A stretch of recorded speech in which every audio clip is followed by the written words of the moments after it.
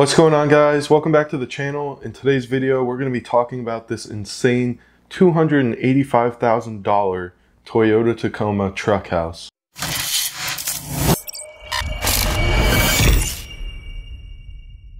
Alright, so let's get into it. So today I just woke up like any normal day, scrolling through my Instagram feed, and I see this insane looking concept of a Toyota Tacoma with like this giant camper looking thing on the back of it. And I was like, man, that is a really cool concept, but there's no way anyone's making that. Well, lo and behold, this company TruckHouse is actually going to make this thing. And it honestly looks like incredible. So what I've gathered from it, just from the pictures, is it's literally a Toyota Tacoma, kind of almost like with the back cut off, and then a giant camper. And the first thing that popped into my mind was the old mid-1980s Toyota SunRaiders. And if you don't know what a SunRader is, I'll pop a picture up on the screen. It's essentially the exact same thing, a Tacoma, or I guess back then it was just like the Toyota truck with a giant camper on the back. So this thing immediately piqued my interest, and I had to go check it out a little bit more. So I went to the TruckHouse Instagram page, and they only have like 4 pictures of it, and I guess they just released it today, so that's why it's coming out, and that's why I'm making this video. I know this video is a little bit different for my channel, but I would greatly appreciate it if you slap that like button if you like the video, and make sure to hit that subscribe button as well if you haven't already. But anyway, let's get into this truck. So looking at the website here, you go to truckhouse.co and you're immediately greeted with the renderings that they post on Instagram. So you get like a front 3/4 view and a rear 3/4 view. And at the top you have 2 buttons, the BCT exterior and interior options, and all those buttons do is just take you down the page, which we're going to scroll down anyway.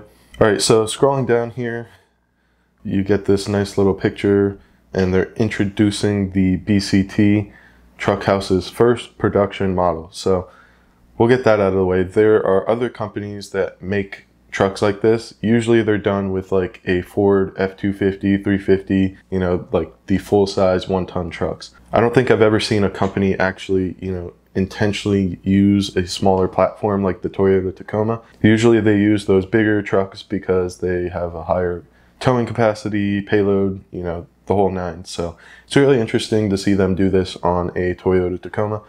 But if you know anything about the Toyota Tacoma, you know it is one of the best off-road platforms. So it's no surprise that they would want to go ahead and do this with a Tacoma. So one thing I just want to note is that they call it the BCT. They don't really explain anywhere on the website that I've seen what that actually stands for, except for this little paragraph right here, maybe gives you a clue. It says, with a cabin built like a yacht and a chassis rugged enough for true backcountry travel. So my assumption is that BCT stands for backcountry travel. That would make sense. I don't know otherwise. If I find out, maybe I'll drop a comment below and update you guys on that. But if you guys find out, or if you think I'm wrong, drop a comment below, let me know, because I don't see anywhere what the name stands for. Alright, so scrolling down again on the website, it kind of shows a little bit of the feature set, I guess a little bit, just a few paragraphs explaining some stuff. So like it says here, we have long travel suspension. I'll talk about that more in a second because that's very interesting. Composite construction, and that it's built for longevity and durability. But all of these buttons, all of these sections lead to the same page. But anyway, scrolling down a little bit more. Oh, there's the picture of the SunRader that I was talking about. So it looks like they definitely used the SunRader as a guide for this new Toyota Tacoma BCT, which I think is awesome. As you can see, the SunRader was an awesome truck, and everybody's really sad that they stopped making them. So it's nice of a company to try to bring that back to life. All right, so at the end of the page here, we'll scroll back up and click into the See the BCT page, and you're greeted with this picture. So this picture to me is pretty interesting. The other two, like we saw in the beginning, are renderings. This looks a little bit more realistic, right? But I think what they did here is they have a Toyota Tacoma that's built out, and then they just kind of photoshopped the actual like house portion on the back. I could be wrong, this could be a real picture, but based on the renderings and some other photos I've seen, I think this is photoshopped, which is fine. I'm sure, you know, it's a real product and they're going to release it at some point, but it'll be nice to see the actual pictures of the thing, especially the interior, which they don't have yet, and we'll talk about that in a second. But scrolling down here, we see some key specifications of the BCT. So I want to spend a minute talking about this because the specs are pretty interesting, and I'm going to draw some parallels between the BCT here, the TruckHouse BCT, and a stock Toyota Tacoma TRD Pro. So as far as length, it's a little bit longer. Height, obviously a lot taller. Width as well, wider because you have that big truck on the back. But here's where it gets interesting. So interior standing height is 6 foot 3 inches and a half. So for all of my 6'4" and above kings out there, sorry, you're gonna have to be ducking your head to get in this, but I'm sure it'll still be comfortable. And I don't think there are many trucks on the market that are tall enough to accommodate a 6'4" person. And then we get right into it with the ground clearance at the rear diff is 11 inches. That's about 2 inches taller than a stock Toyota Tacoma TRD Pro. So that's a pretty good stat upgrade there, as well as the approach angle. So here, this approach angle is actually kind of insane. I believe the stock Tacoma approach angle is like 29 degrees.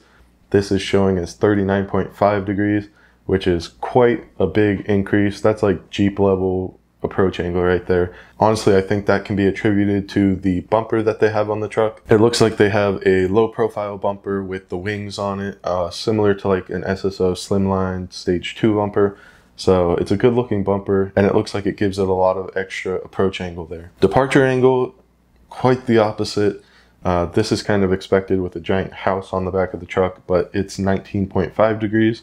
And that's compared to the stock Tacoma's 23 degree departure angle. However, it's honestly kind of nice that you're only losing like 3 or 4 degrees there. So that's actually pretty good for a truck like this. And then the other few stats here we're not going to really talk about except for the fuel capacity. So the BCT has a larger fuel tank, a significantly larger fuel tank of 33 gallons. Compared to the stock Tacoma fuel tank, which is only 21 gallons.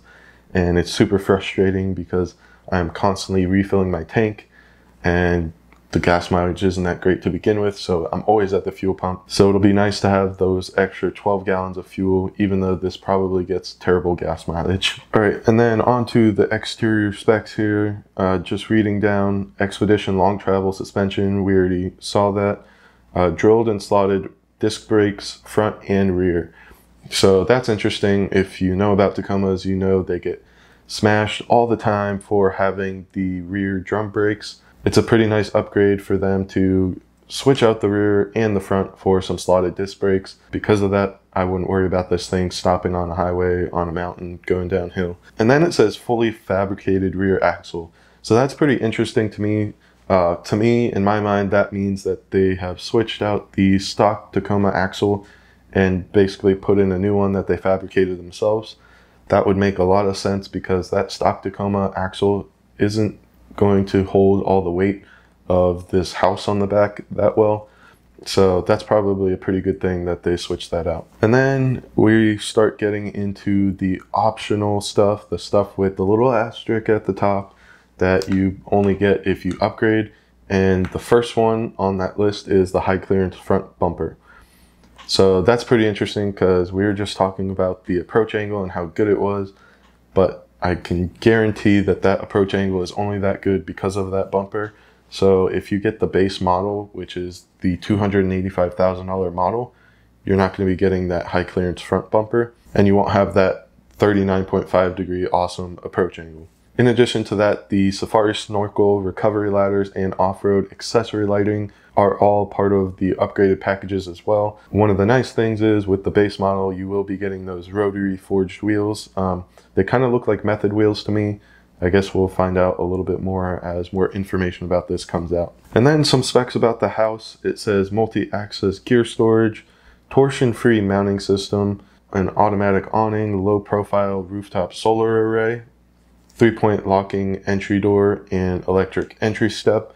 And then another option is a 10-speaker weatherproof soundbar. So while we're on this page, I wanted to go through these pictures because it will bring me back to a point I made earlier about the renderings. So as you can see, these first two pictures are renderings.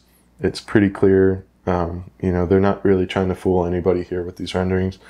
This is the one that I thought was a little bit up in the air, and that's because the truck looks very realistic, and so does the camper part, to be fair. But if you go through the rest of their pictures here, they're all very close-up shots of the truck, and none of them include the camper. So I'm not sure if they maybe just took these pictures before they got the camper part of it finished, or if, you know, they just haven't built out a camper yet and they're still using renderings. But going through these pictures, there's the Tacoma. That's clearly a 2020 or 2021 Tacoma with the upgraded headlights. And then you have the high clearance bumper on it. Like I said, the 2020 headlights. And, oh, okay, so that's interesting. The wheels are actually Black Rhino, which is another pretty awesome wheel brand. So that's pretty cool. Those are some solid wheels, and those things are probably indestructible, which is awesome, and it really fits this build. Moving on, these are the drilled and slotted disc brakes, front and rear, and then they just have one random picture of a guy in a mask who looks like he's working on some type of fiberglass or composite, which I would assume is the house part on the truck. And then scrolling down here to the interior.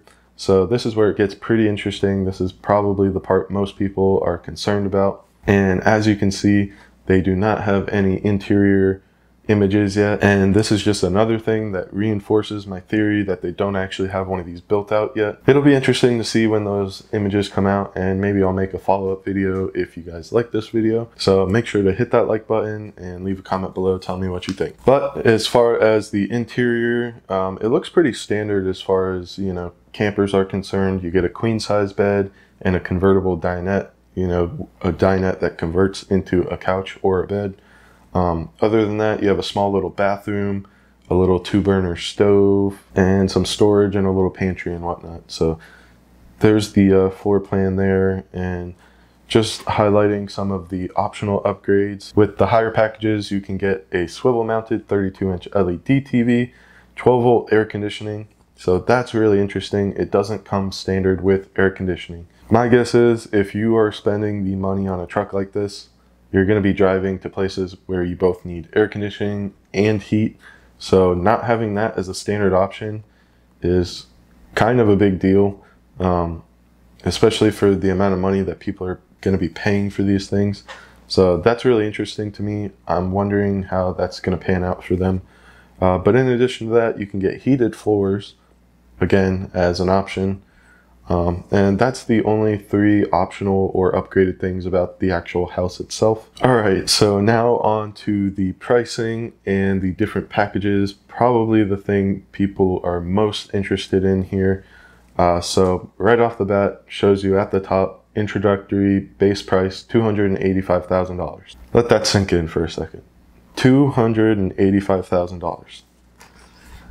That's a steep price for a truck with a camper on it, in my opinion.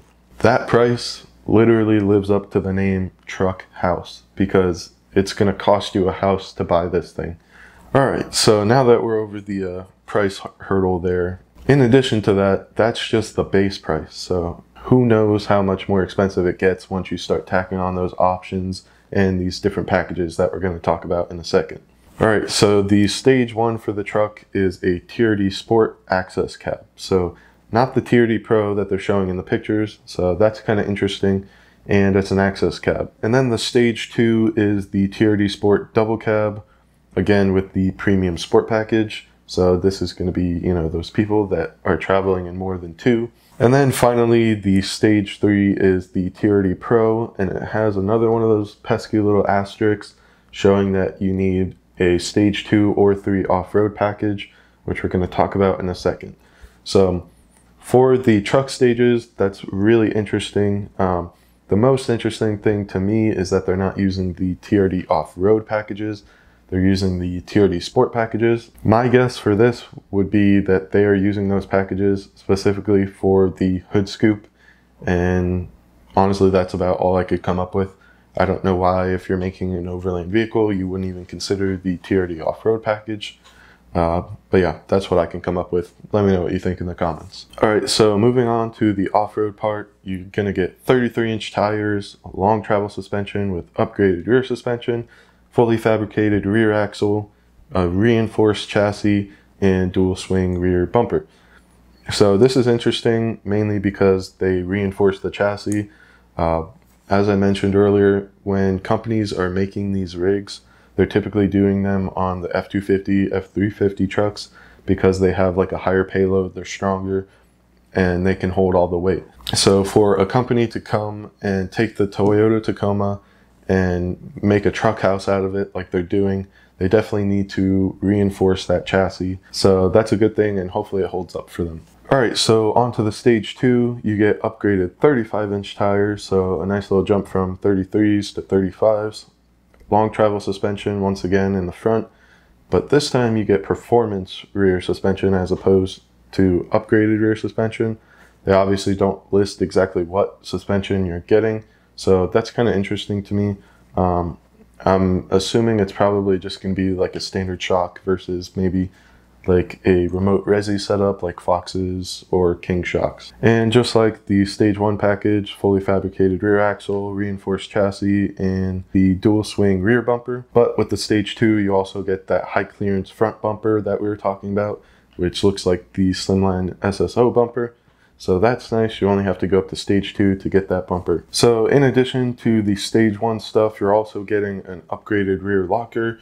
So that's interesting. I would assume it's some type of air locker, like an AirB air locker, as opposed to the electric one that comes on the stock trucks. You also get the auxiliary air compressor, like I said, probably like an AirB type setup, as well as a front winch, an extended fuel tank. So it appears that you are not getting that 33-gallon extended upgraded fuel tank unless you go up to the stage 2. It looks like on the stage 1, you'll probably be stuck with that crappy tiny 21-gallon fuel tank that comes on stock Tacomas. All right, so far the stage 2 is looking like the stage to go for, but let's check out the stage 3.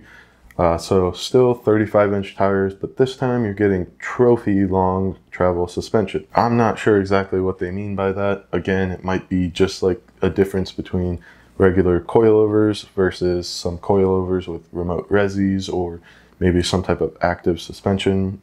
I'm not really sure, but it'll be interesting to see what those options actually mean. In addition to that, trophy rear suspension, fully fabricated rear axle, reinforced chassis, you get the bumper. Everything else is pretty much the same, except you're getting auxiliary lighting, upgraded front and rear lockers. Stage 1 and stage 2, we didn't even have a mention of a front locker. So you're getting a front locker in the stage 3, which is a pretty big thing if you're trying to do any amount of serious off-roading. And then in addition to that, you're also getting a rear winch as well as a front winch, which again could be pretty significant if you're doing some serious off-roading. And then the extended fuel tank and recovery ladders. So pretty interesting on the off-road stages there. Obviously 3 being the most hardcore off-roading package, it seems, with the stage 2 kind of being like a middle ground, and stage 1 being kind of closer to stock, but just with some upgraded component. All right, and then as far as entertainment, stage 1, you get the great outdoors, which is a funny way, I guess, of them saying you get nothing. Stage 2, you get that 32-inch LED TV, house audio, and house internet. I'm not sure what house internet means. That's kind of interesting. I guess we'll find out more about that in the future. The stage 3, you get the TV, premium house audio, weatherproof soundbar, which we saw on the outside, and then house internet again, and a gaming system. So a gaming system, that seems a little gimmicky. I mean, you could just bring your own gaming system, so I'm sure they're kind of charging a little bit extra for that, but you get one, so that's interesting. Rear seats, stage 1, you get 1 rear captain's chair and 60% storage platform. Stage 2, full rear storage platform, and stage 3, dual rear captain's chairs. And then moving on, power up lithium battery bank for stage 1 with solar. Stage 2, high capacity battery bank, as well as upgraded solar. And then the final section here, severe weather. Stage 1, you're getting a heater, you're getting double pane glass safari windows, and you're getting blackout shades and insect screens. Stage 2, you're getting the heater, but you're also getting air conditioning. You're getting heated floors, heated fresh and gray tanks, increased house insulation, double pane windows, and the blackout shades. You essentially need to go up to the stage 2 for air conditioning. I would imagine most people getting this thing are just going to opt for that stage 2 for the severe weather package. It is interesting that they would, start with the heater as opposed to air conditioning in the stage 1. To me, it seems like air conditioning is like a basic necessity most people need. But I do live in Florida, so that might just be the mindset where I live, as opposed to if someone up north is buying this. It'll actually be pretty interesting as well to see if you can buy your own Tacoma, go to the dealer, negotiate, and then bring them your truck to work on, as opposed to, getting the truck through them, where you might kind of miss those negotiations or any deals that you might get on the truck if you buy it yourself. All right, guys, so that is the TruckHouse BCT. It's a super interesting truck, really the first of its kind with this size of a truck. And I'm really interested to see how a lot of these details kind of pan out as more information is added, especially the interior pictures. I think that's going to be huge for them to come out with that. So if you want me to do an update video when those pictures come out, let me know by dropping a comment below and hitting that like button. If you don't like this video, let me know. It's a little bit weird for my channel to be doing a video like this, but like I said, I was just scrolling through my feed and seeing this thing. It's awesome. And I just had to share my thoughts on it because it's really a beast and it could be really cool. However, that price tag is just something that will never leave my mind. But anyway, guys, thank you so much for watching this video, and I will catch you in the next one.